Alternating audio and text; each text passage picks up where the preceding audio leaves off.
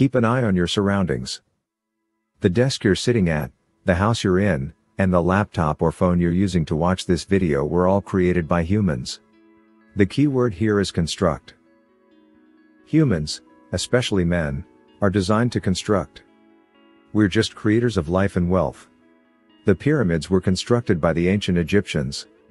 Temples and architecture of absolute magnificence have been designed by civilizations all over the world.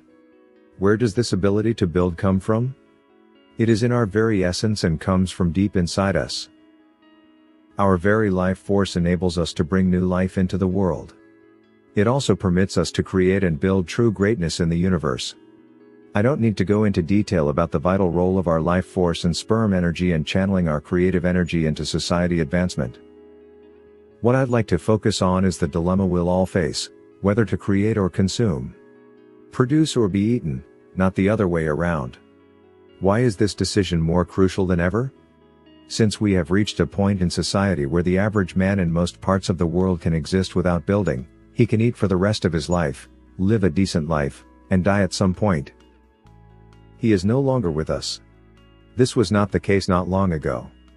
Men who were incapable of providing, constructing, or manufacturing were left behind and were likely to die young or become social outcasts. Back then, no one could have afforded to be addicted to social media. All hinged on your capacity and willingness to work hard and deliver results. It was a matter of life and death for your family, children, wife, and possibly tribe. Or town.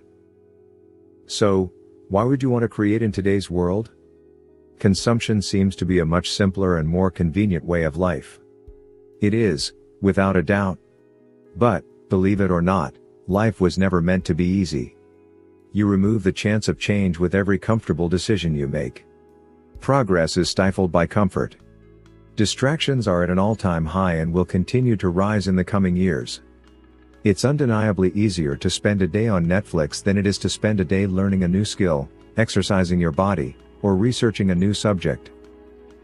However, if you eat on a regular basis, you will eventually become consumed.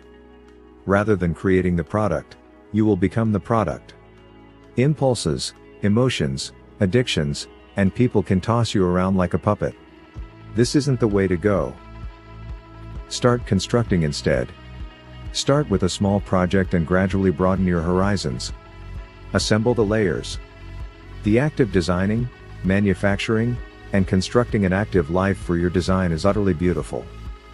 The glue is preserving your life force. It's the substance that binds all together. You'll have the perseverance and courage to build your own life with it. You become a master of channeling your energies into the common good, rather than depleting your energy and becoming a complete victim of your desires and urges. This is critical. For the sake of our civilization's survival. Escape the matrix that most of us have built for ourselves. Learn to look at the big picture. Get up and conquer the world. I hope you liked the video. Tell me what do you think about the topic in the comments section and subscribe the channel with notification bell on so you don't miss more videos.